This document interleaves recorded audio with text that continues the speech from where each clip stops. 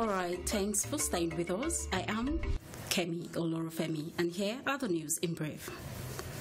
Some countries in the international community have called for transparent campaign and also urged the electorate to exercise their democratic rights by vote. The country made this known in a statement in Abuja. They comprise the European Union delegation to Nigeria, France, Germany, UK, Austria, Bulgaria, Canada, Czech Republic, Denmark, Finland, Greece, Hungary, Ireland, Italy, Portugal, Romania, Slovakia, Spain, and Sweden. Others are the US, Australia, Japan, Netherlands, Norway, and Republic of Korea. They expressed concern over widespread incidents of intimidation, interference, and vote buying during the elections.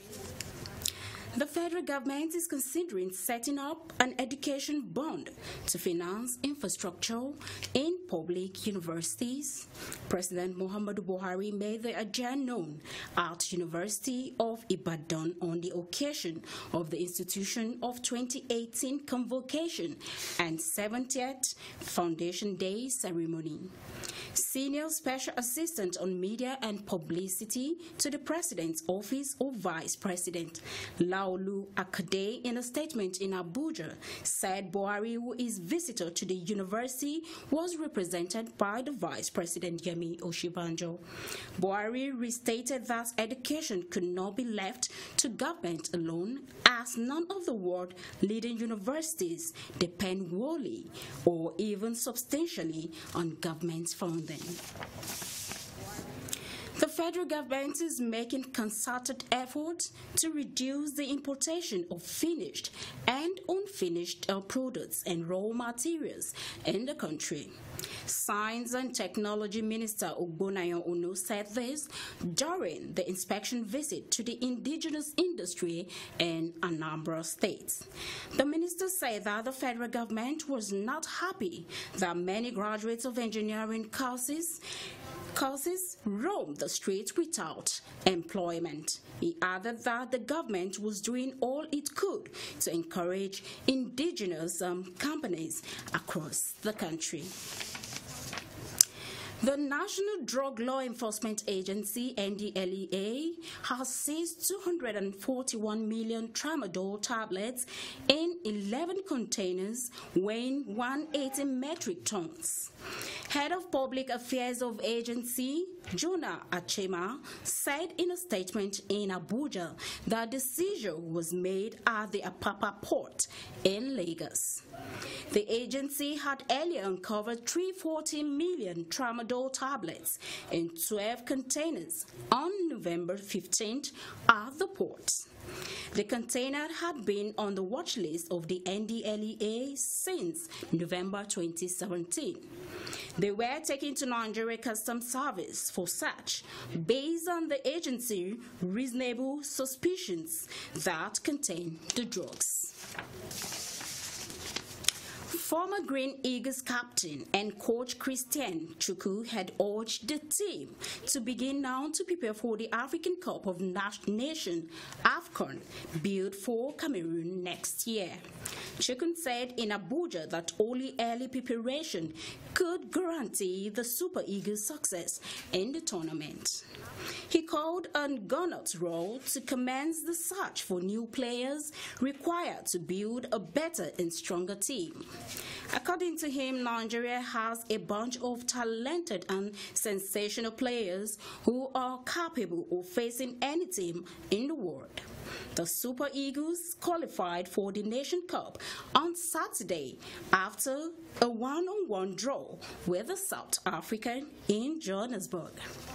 And that has been the news in brief today. I am Kemi Olorofemi, and up next is Dialogue.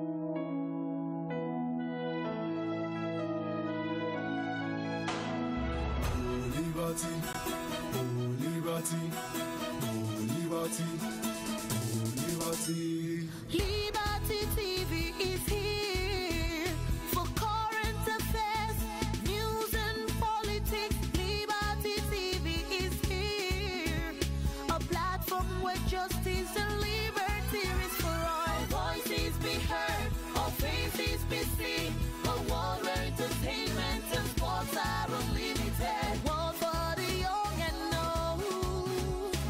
I am liberty. This is liberty. Liberty TV, voice for all, vision for all. Oh liberty, oh liberty, oh liberty, oh liberty.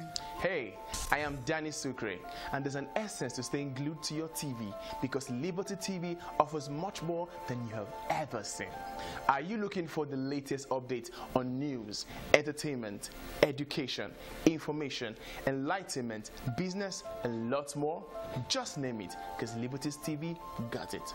Liberty TV is strategically broadcasting from Kaduna State to a global audience, founded on the tenets of free speech, human and civil rights.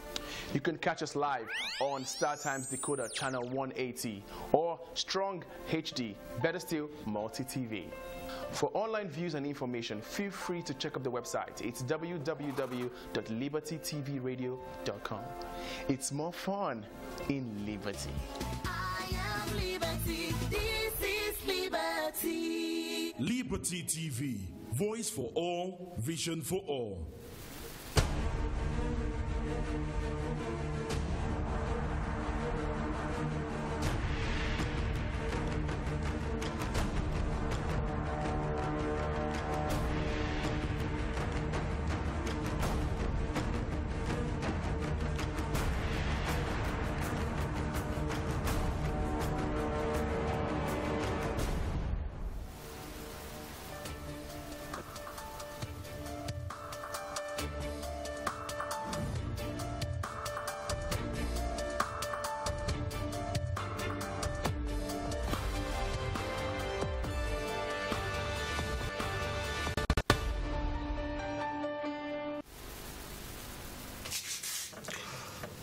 Well, it's Monday, the 19th day of November 2018.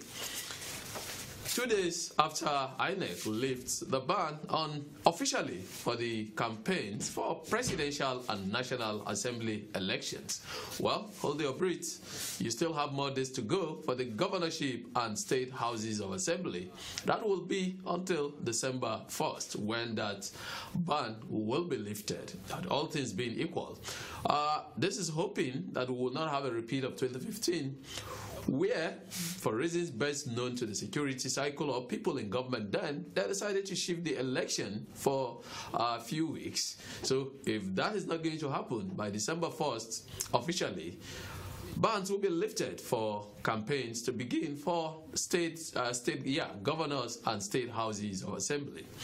My name is Abdulazeez Ahmed Kadir, welcoming you to the program Dialogue this morning, the very first edition of the program for the week, from the stables of Liberty Television, Voice for All, and Vision for All. And this morning we are reaching you from our Kaduna studios.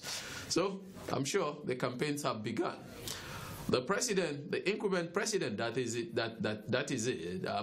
Muhammadu Buhari, actually flagged up, moving to the next level, he termed it. And of course, he talked about what has been, what he thought would have been, that is not and what Nigerians should expect. Of course, the Director General of the President's campaign group, talking about former Governor of Rivers State and Minister of Transport, Rotimi Amechi, was on some platform explaining some of those things. Of course, another leading candidate for presidential election, talking about former Vice President Atiku Abubakar, also officially unveiled his plans for Nigeria. So as it is, it has kicked off. Probably, I think we're still waiting to hear what Donald Duke has to say. Well, on the platform of the SDP, among other political parties. Well, before we go into our discuss, that will be our focus this morning. We shall be looking at it, scaling it down from the federal down to the states. But on Saturday, you remember, we were here on a different platform talking about the abduction of the Zamfara twins. But of course, on Saturday evening, Saturday or early morning yesterday, those girls were released. 50 million naira was said to be paid as a ransom. Well, appreciation to all those who actually listened to the plea, who actually listened to the cry, and rally around the families to actually do that. This is hoping that, well, the government or the security agents will get to the bottom of it. At least let the abductors be brought to book. Let other people in captivity be brought to book. Well, back to our topic for the day. Our resource person, our guest this morning is Dr. Usman Abdulrahman. Dr. Usman has been so many things, depending from what angle you are looking at him. Doctor, good morning. Morning, Aziz. You're welcome to our studio. All right. Well, we're supposed to have another person who is supposed to be with us, but at the last minute, called to cancel. I said he has to see his supervisors in ABU Zaria. And, well, we said he should be here tomorrow, but he said he will be in Abuja with one of the governor's media aides. So he can't make it. But I'm just stating this so that NBC will know that it's not one-sided. We invited somebody from the government side, too. Let me add that Dr. Abdulrahman is a card-carrying member of the PDP. Well, before we go into discuss, let's take a quick break. When we come back, we go proper into the issues. Remain with us. Voice for all. Member of the PDP. Well, before we go into discuss, let's take a quick break. When we come back, we go proper into the issues. Remain with us. Wace ce ita? Mai kula da lafiyar jama'a, kuma ta kasance mai kula da kanta. An kasance ana alfahari da ita. Ta kasance mai tattali, mai samar da kwanciyar hankali ga iyalinta. Mace da ta fi kowa kwarewa a girki, kasancewar tana amfani da magi mai tauraro, mai lakanin girki, hannun magi. Duk mai sha'awar kawo yanayi na canji mai inganci a rayuwa yana amfani ne da magi mai tauraro, wadda aka hada da ainihin waken soya da wasu sinadarai masu inganci. Ita ce silan haɗin kan iyalinta.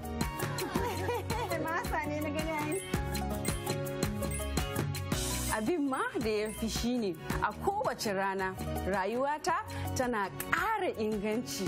Magi, girki mai inganci. Voice for all. Abin ma da ya fi shi ne a kowace rana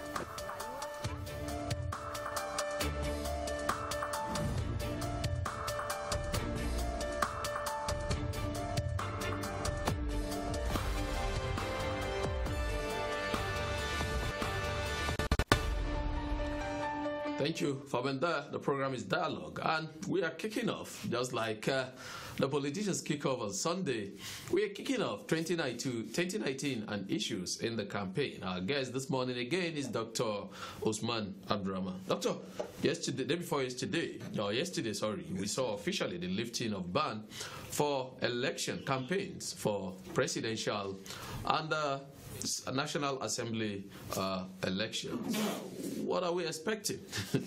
Well, we are expecting an issues-based campaign from the PDP, Okay. just as our presidential candidate, as rightly stated, is unveiling his roadmap. Unlike the other side, the APC, in which they are still afflicted, so to say, by the virus of being in opposition. You say in opposition. When you say that, we Yeah, saw the yeah, president. I will explain to you. We saw the president also flag up. I will explain to you. As of today, the APC is still campaigning on promises. You were a card-carrying member of APC I was until recently. Yes, that was one of the reasons why I had to leave the party. Because after so many years, 3 years in government, In Australia, the average lifespan of the government is 2.5 years. And yet you have impactful effect of various governments on the lives of the people. In Nigeria here today, we have 3.5 years of the APC-led federal government in power, which campaign on the presumption of change, on the presumption of the anti-corruption war. But what do you have today? You find that it's a different ball game entirely.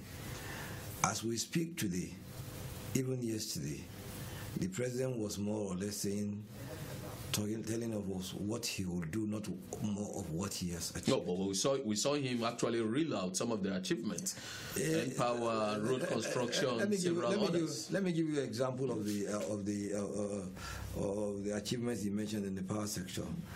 He claimed that the government has moved off generation capacity from 4,000 to 7,000. How many power stations have been commissioned by this government since they came into power? How many power stations have been built by the government? Do we actually need new power stations to actually up the power generation? Of course, it's very... Because we saw even Transmission Company of Nigeria, even the discos actually attest to that. We saw the exchange between the discos and the TCN. You cannot give something out of nothing. There must be production for there to be an increase. Do I even say that discos? Because the discos what I'm trying to bring out is that more of the achievements that you have seen in the power sector have more or less been to the roadmap which the past government had charted. Who charted the cost of price volatilization? The PDP government, right? No, isn't that why government is a continuity? I'm coming. A continuum. Yes, you see, but the government has failed to acknowledge the gains made in the past. It's all about the blame game.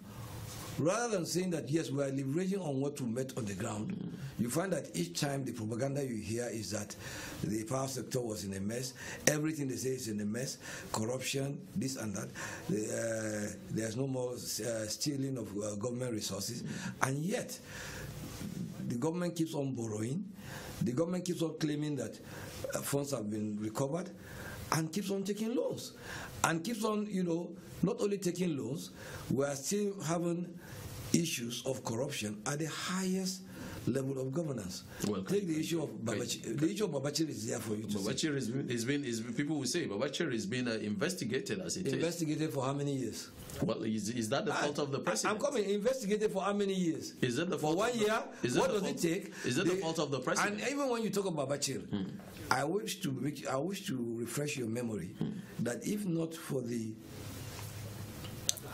insistence of the National Assembly, particularly the report of the Senate committee led by Sheikh Hussaini, who was then in APC, that indicted Babachir, the matter would have been swept below the carpet. Well, if you get today, to say that, the same Babachir is the coordinator of the presidential campaign. No, yes, because was Mr. President. People will say, well, he's not been found wanting yet. If Babachir were to be a member of the PDP, by now, he will have been prosecuted. Can you give us an example of who was prosecuted? Because he's in PDP. You can take the case of Fayoshe, for instance. We saw Darie, who is pulling his feet in the prison. Isn't he also from the APC? The issue of Darie's trial, the processes against Darie had commenced right from the days of the PDP. Darie, Inyame, these two persons that have been convicted, their trials had commenced right from the PDP days. So the gains that the APC is claiming to have made, in terms of prosecution of governors that have, in one way or the other, looted from the public kitty, is not true. Doctor, are you saying that if, for example, the PDP comes to power tomorrow, yes, and Fayoshe is found wanting and got convicted, yes, the PDP should not take the credit for it because the APC started the process? I want to. You see, there's the doctrine of separation of powers. It is even wrong for Mr. President to be claiming whatever is recorded in the judiciary. In the first instance, shouldn't it also be wrong? What I'm saying, politicians to blame. Yeah, what I'm saying is that the initiation. That are slowing what down. I'm saying, the initiation of the process, it's something to do with the executive arm of government. Which in the case of Aisha we are saying now. The police is under the executive arm of government, you like it or not. And that is why you see the way the police is being serially used in the various elections that we've been having all over the country.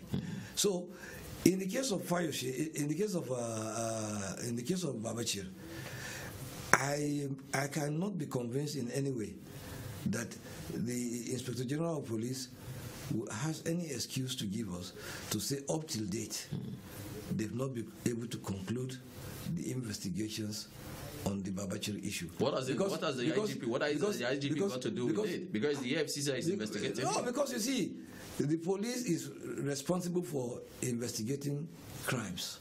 But in this case, we saw is the Economic and Financial Crimes Commission. The report of the IGP is very critical. How is it critical? Exactly. Number one, this was a public official whom, while still holding office, used his company.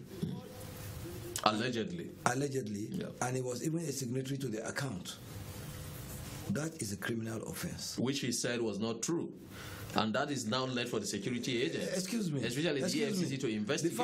The facts have been thrown up. You see, the truth is that even if you catch a thief red-handed in Nigeria, how many of such people will own up and say, yes, I had? That is the issue.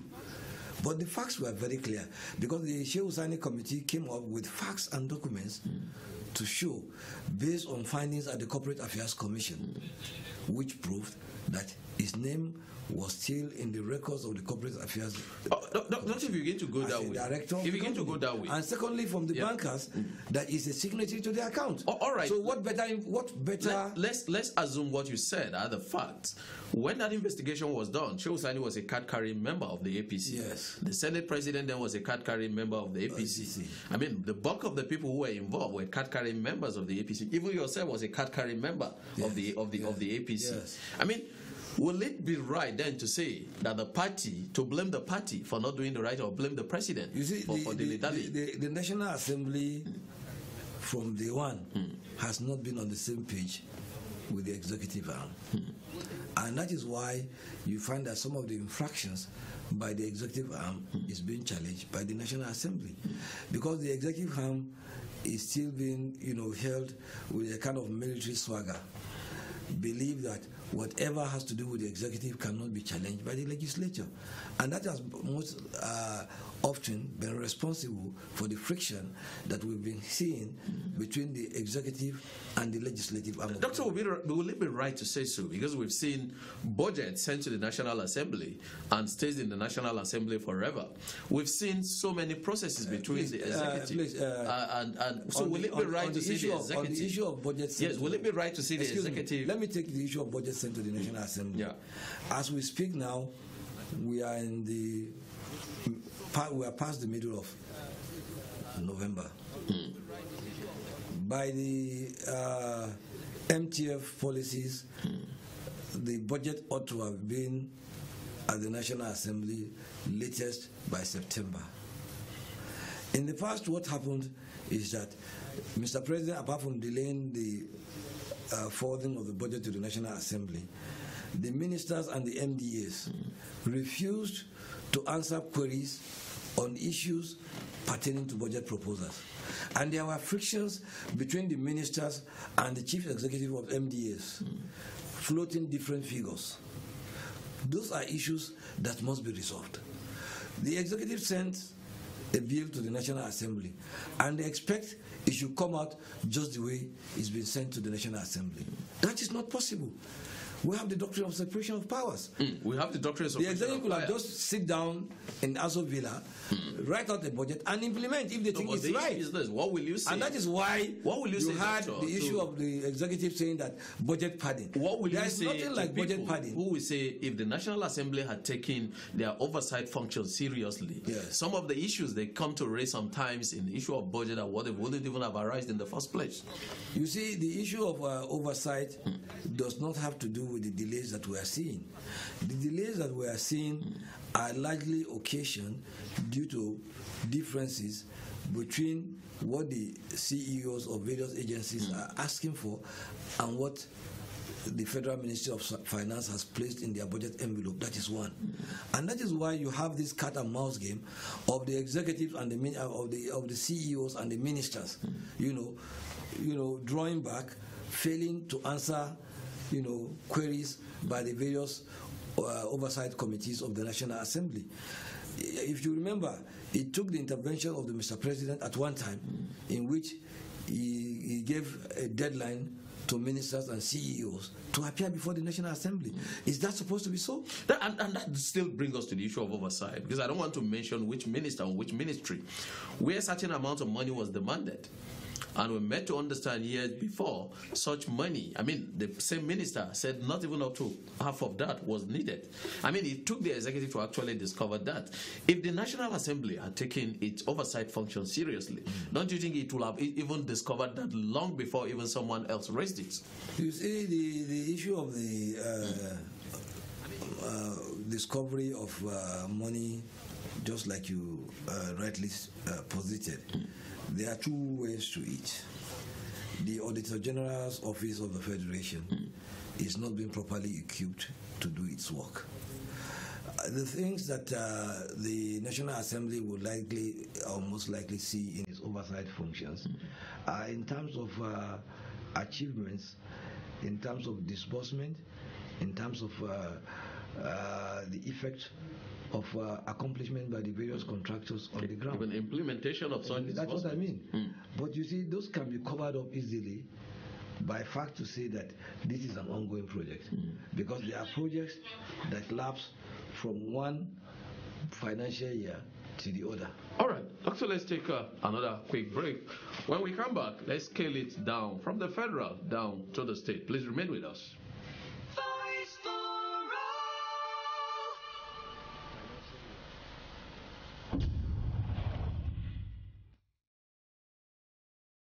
The Europa League is now live and exclusive in HD on Star Times. Watch Arsenal, Chelsea,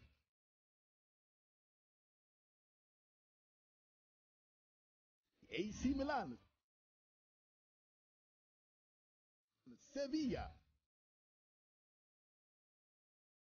Olympique Marseille, and other top clubs in Europe battle for glory in the Europa League. Enjoy all these and over 75 exciting channels for just 1,900 Naira on the Star Times Classic Bouquet. Don't cry.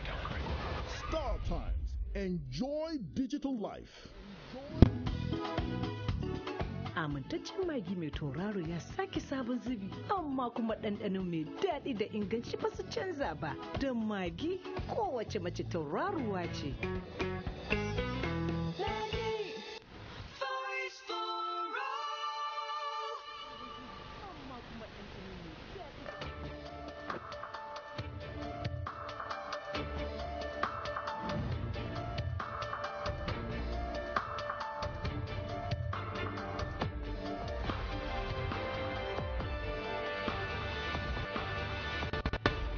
Thank you for being there. The program is Dialogue, reaching you from the stables of Liberty Television. And this morning, we are reaching you from our Kaduna studios, and we are looking at 2019 and issues in the campaign.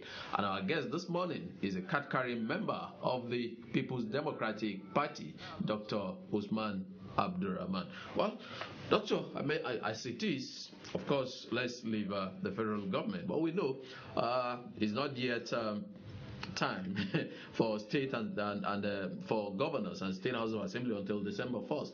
But there are issues surrounding here we are in Kaduna. Well, before we came to Kaduna, let's go maybe to Zamfara, for instance. Now we saw the level of kidnapping. Just yesterday, these two young beautiful girls, orphans, were released after even a senator on the platform of the APC had to actually contribute contribute as much as 5 million naira for these girls to be released. But of course, Kaduna is not also imbued from such issue of kidnapping, all across. I mean, what do we make of this situation, especially as we approach elections? Well, what you can make of it is that the pulverization of the people is largely responsible for this. That is one.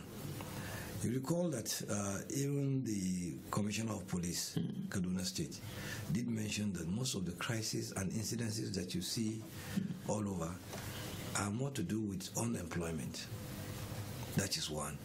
Then equally to unemployment aside, that is a scorecard that the federal government in particular and the state governors who are chief security officers of their state have failed in the ominous task of securing the lives of property of Nigerians.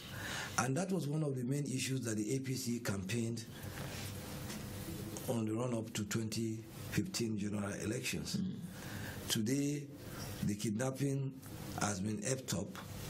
The level of kidnappings that you have in Zamfara, the level of insecurity you have in Kaduna State, the level of insecurity that you have in Borno State today, it's an everyday thing. It's no longer just about Leah Sheribu. It's an everyday event. And I begin to wonder, why can't we adopt a Scotch art approach to these issues? What I mean by a Scotch art approach to these issues, a massive deployment of forces, of security forces. We see that because as of today, I know that we have less than 20,000 troops in the northeast. So what is the essence? So what you have mostly is a kind of approach that you go, the military takes a position, takes an area and retreat, and the Boko Haram again come back, attack again. Doctor, let's take you back again. The military are supposed to be on the ground for a while before the civil arm of the security, the police, comes in. Yes, but when you attribute this to pauperization of the people, and people will say, I mean, Kaduna and Katsina shares boundary, for instance. Yes. We don't see the level of insecurity we see in Zamfara or we see in Kaduna in Katsina. I mean, are we saying the people in Katsina, for instance, are richer than the people in Kaduna, or more educated than people in Kaduna or in Zamfara? Good governance is part of it. In Kaduna, we've seen the spate of massive retrenchment that you have all over the state. And you know, in an African society, when you look at a single man, just like you, Abdulazeez, now, if you analyze the number of dependents you have on you, I am sure even if you are one with one wife, certainly you have no less than 10 or 20 dependents that range on you.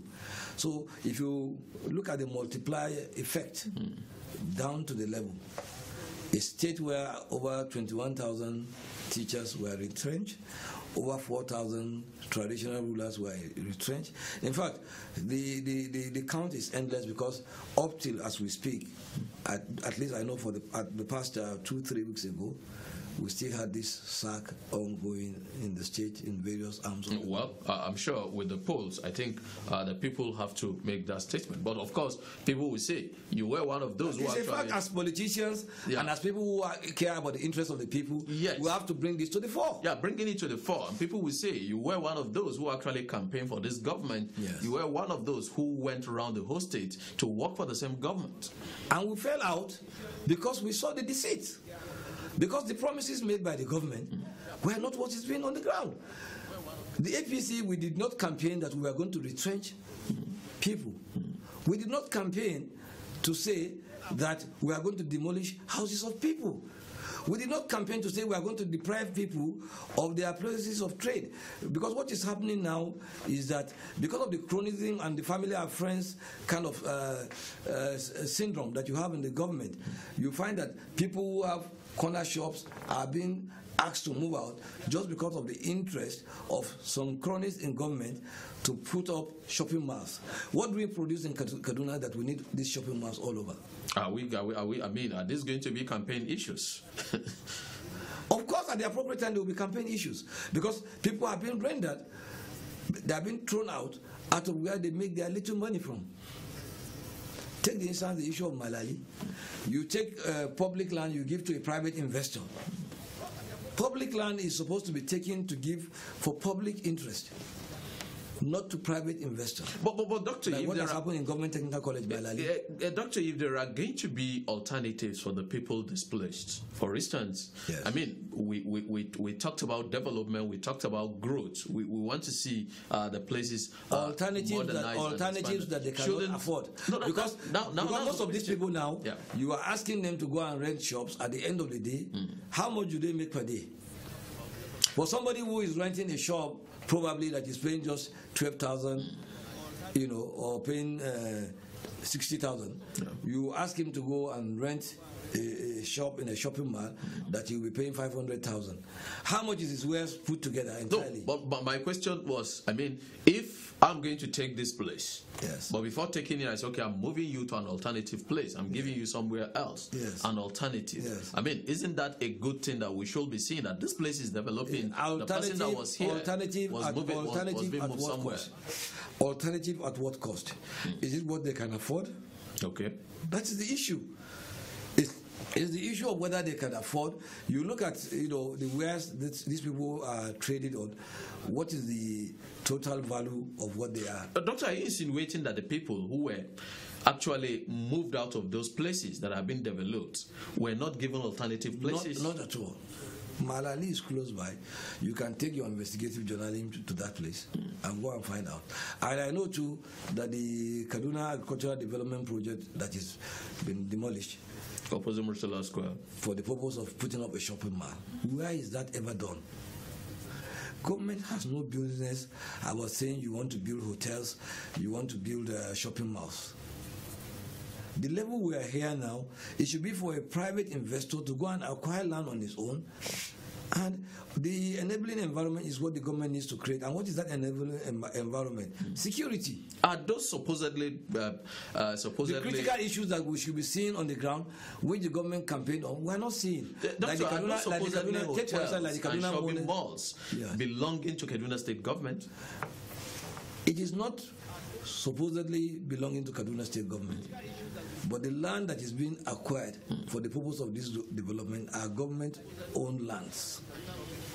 Like the Kaduna Agricultural Development Project, outrightly you know who that land belongs to.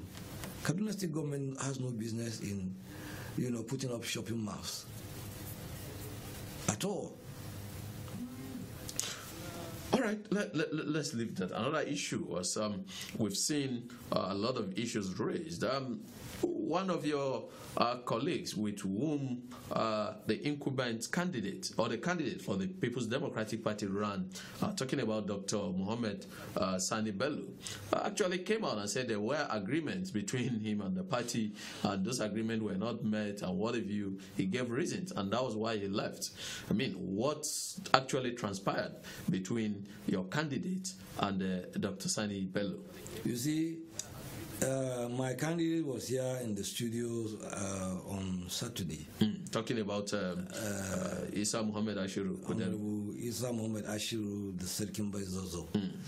And he clearly spelled out that there is no agreement between himself and any candidate of the party.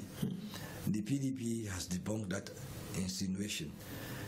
The agreement that was in place was that everybody will be carried along. But you see, I'm disturbed that for Maina Zozo, who was supposed to have contested in the primaries but did chicken out at the end of the day. He did chicken out. He said he withdrew for your candidate. You see, nobody... take, for instance, distinguished Senator Suleiman Hunkui. He came into the party barely a few months to the primaries. And he proved his mettle as a seasoned politician. Maina Zozo has been in the PDP for over 3 years. If you are firm on the ground, You don't need anybody to tell you to withdraw. But we saw Galadima Zazo too. Galadima Ruwan Zazo. What's the name now? You see, we know who also actually came and said he withdrew. We know the real contenders in the contest. Are you saying people like Galadima Ruwan Zazo was not a contender? I say we know the real contenders in the contest. Who are the real contenders? That you can be able to afford to pay for nomination form is different from your capacity to contest. But nevertheless, we welcome consensus and we welcome the idea of people probably who are able to afford to pay for the forms to say, okay, I'm withdrawing, because you are making the whole thing to be a neater situation rather than a rancorous situation if you have so many candidates, on board. But what do we make of the situation? I mean, some of the issues coming after out all, now. Sani CD2 came into the contest, even though he's been a PDP member. Yeah. But at the time he showed his interest to contest, we are just barely some few months to the primaries of the PDP. Yeah. And he still went on to contest all through. And he did credible well. He proved his mettle as a politician. How are we sure that people like Sani City will not end up doing what we saw Sani Bello did? I don't think so. I think people like Sani Bello were blighted by ambition. Why do I say we are blighted by ambition? Because look at the allegations he made against my principal, the gubernatorial candidate of the PDP. Just like my principal rightly stated here at the studio, he finished his secondary school from Kufena College, and he had just a few credits that were not enough to qualify him to go for the direct OND program. We all know that, and it's still a continuous thing even till date. He said he went for students who have 2-3 credits normally undertake an internal exam under the pre-ND program. Which he said he did. Which he said he did. Well, doctor, so the issue of whether he had 2 or 3 credits is not an issue. Well, like he said, anybody who is interested should go to those schools. Equally to the issue that his name on the WAEC was Mohammed Ashiru.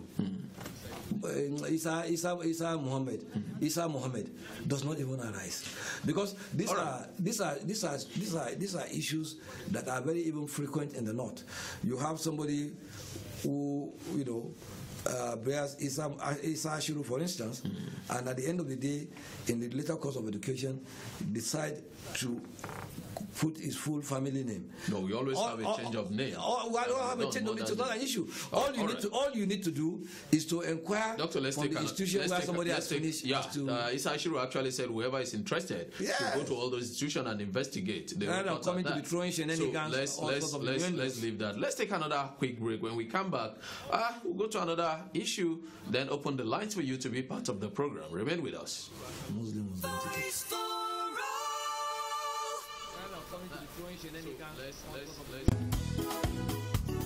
Amintaccen magi mai tauraro ya sake sabon zubi, amma kuma ɗanɗano mai daɗi da inganci ba su canza ba. Da magi kowace mace tauraruwa ce. Wace ce ita? Mai kula da lafiyar jama'a, kuma ta kasance mai kula da kanta. An kasance ana alfahari da ita. Ta kasance mai tattali, mai samar da kwanciyar hankali ga iyalinta. Mace da ta fi kowa kwarewa a girki, kasancewar tana amfani da magi mai tauraro, mai lakanin girki, hannun magi. Duk mai sha'awar kawo yanayi na canji mai inganci a rayuwa yana amfani ne da magi mai tauraro, wadda aka hada da ainihin waken soya da wasu sinadarai masu inganci. Ita ce silan haɗin kan iyalinta.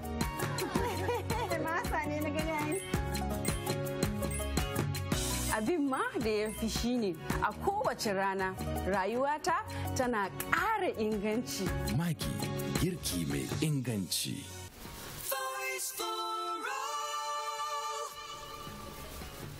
Abin ma da ya fi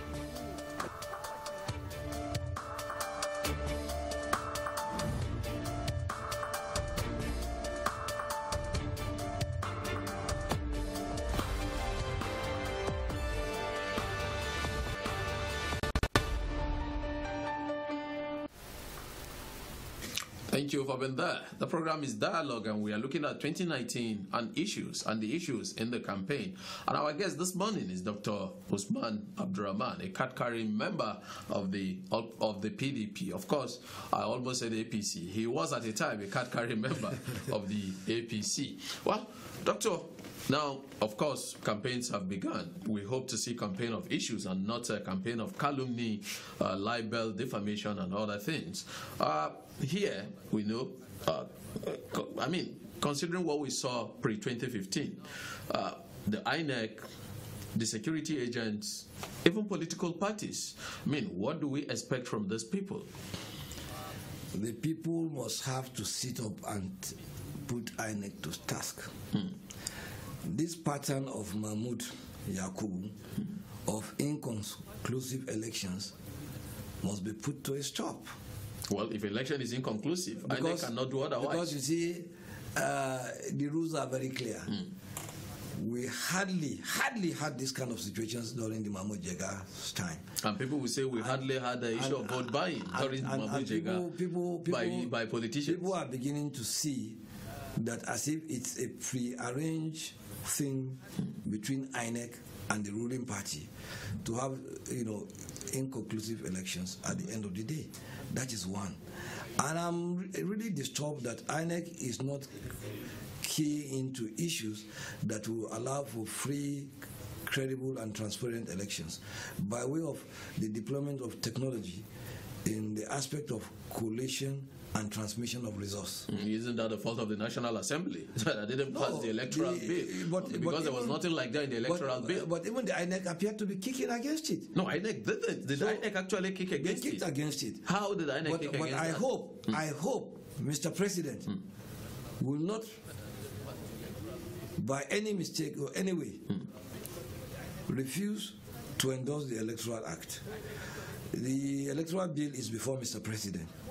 But I'm again disturbed that for over 4 weeks now, that bill has been forwarded to the presidency. As important as it is in sanitizing our electoral practices, Mr. President is yet to assent to the bill. It is my sincere hope that Mr. President, who has always flaunted that he is for credible and fair elections, will not do anything to bring us back to security agents. Yes, there's equally the issue of the security agents. The police have never been this much indicted in terms of their role in taking sides with the ruling party. Where has the police been indicted in taking sides? Particularly in Osun State. It's very clear. Even the international observers did mention and condemn the role of security agencies. Well, isn't that as a result of the way you politicians play the whole thing? No. If the politicians will not go vote by you, will play by the rules, you think police will have been that complicit? The police must be very professional, as far as I'm concerned. They should remain unbiased. They should do their duty as they are supposed to do it. If the police remains unbiased, the activities of politicians who either try to buy votes or do one thing or the other will be reduced. But the issue of Osun was not just the issue of buying votes alone. It was the issue of decimating the votes in the areas where the opposition party has a stronghold. Well, allegedly, again. By ensuring that elections or people don't come out for elections in those areas. All right. Actually, this is hoping that even the National Broadcasting Commission will also do its job, because we saw what happened 2015, certainly, where your own political party had to sponsor so many issues that I don't want to go into. We hope that this time that will not happen this time around. But then we know Kaduna is peculiar for so many things. We know before now, especially the People's Democratic Party, if the governorship candidate comes from the Central or from Zone 1, and normally the deputy governor comes from Zone 3. And exactly, we are seeing that now on both the APC and the PDP. Is there any issue with that? Certainly there are issues. What are the issues? You see, as a leader, in any circumstances, a leader must weave the geomorphological fault lines of his people for the betterment of the people. What are those? Promote unity, peace, and progress. All right. The geomorphological fault lines are religion, ethnicity, tradition, and culture. Is religion any issue in this context? Yes. Take the case of the ruling party, the El-Rufai, the Muslim ticket. Even from the religious point of view, he has not been fair to us as Muslims. How? Yes, because our religion, preaches equity, fairness, and justice for all, first and foremost. Secondly, the position of the Islamic faith is that the role of women in leadership is at the back burner. The Prophet Muhammad sallallahu alaihi wasallam clearly stated in his admonition to Muslims that in any issue where victory and success is desired, a woman must not take the front burner. Is she taking the front burner now? Yes. As a deputy governor? As a deputy governor. Because, take for instance, what is the role of a deputy governor? If the governor is not in place, whether by way of absence, on health, or leave, or we don't pray, I wish El-Rufai long life, but this life belongs to the Almighty. Should the unforeseen happens, what do we see? The woman will take over as governor of the state. And what is the position of the religion? You think the people of Kaduna are not ready for that? What I'm saying, you see, we should stop looking at the issue of this Christian-Muslim beyond southern Kaduna and northern Kaduna. I wish to put it on clear record that the population of Christians in Kaduna State is no less anything less than, it cannot be anything less than 45%, that is one. We have Christians populated majority in no less than 10 local governments. Should religion be an issue? I'm coming. Yeah. We have Christians in Kaduna North. Yeah. We have a sizable population of Christians in Kaduna South. We have a sizable population of Christians in Ikara. There are Christians everywhere. There are Muslims too everywhere. What I'm saying is sizable. Indigenous. We have in Zaria, Usasa, where I grew up, where I had my primary school, is another example. So people who are comparing Kaduna with Plateau State or some other states are not being fair. In those other states, the Muslim population in local governments are just, they are concentrated in 2-3 local governments. You cannot say the same thing here. But doctor, I mean, do you think the people of Kaduna are not ready to have a Muslim ticket? It is not good for our mutual coexistence. If you think it is not good, I mean, isn't that to the advantage of your party? Yes, you should take advantage it is to the advantage of our party. Why worry about it? We worry because much as we want power, we want to ensure that whatever will propagate the unity and the mutual understanding of all the people of Kaduna State is an issue of main worry to us. It's not just about taking power, giving a sense of belonging to everybody, the sense of equity. I bleed in my heart as a Muslim that somebody will want to take advantage of religion to the detriment of this unity of purpose. Even in the coat of arms of Northern Region, work and worship is there. Work and worship, they go together. Worship, what does worship tell you? The importance of religion. In our culture, particularly in the North, is very, very important, is very, very paramount. So it is, I feel so bad that somebody will come and want to exploit that, thinking that he will leverage to get an advantage. Shouldn't we leave that for the electorate? Shouldn't we leave that for the electorate to decide? I pray that us as Muslims, and particularly our religious leaders, will not allow an opportunity somebody who I believe does not have a good understanding of religion, because if Malam Nasiru has a good understanding of religion, Doctor, no, I think that is hard. To exploit it that is hard. For its own advantage in that manner. But we should leave it for the electorate to decide at the end of the day. The electorate have the final say. Certainly. All right. Dr. Abdulrahman Usman, a Kadir member of the People's Democratic Party. Until recently, he was in APC. Of course, let me place it on record that he was one of those who walk around to ensure the current government comes to power. With so much but he has left the party now. Doctor, thank you very much for your time. My pleasure. All right. Dear viewer, thank you for investing your time with us. Let's do it again tomorrow, Tuesday, when we shall be discussing another topic and hopefully have other resource people people in the studio. Well, let me also announce to the viewers out there, the National Youth Service Corps today officially goes to camp. You remember a few weeks back, we had the state coordinator here, Ajia Walida Sidiku, where we discussed some of the issues around that. This is hoping that the corps members coming to Kaduna will have a very wonderful time. Kaduna is a place that everybody wants to be. And when you come, you don't want to go back. Abdulazeez, Ahmed, Kadir, thank you for investing your time with us. Good morning.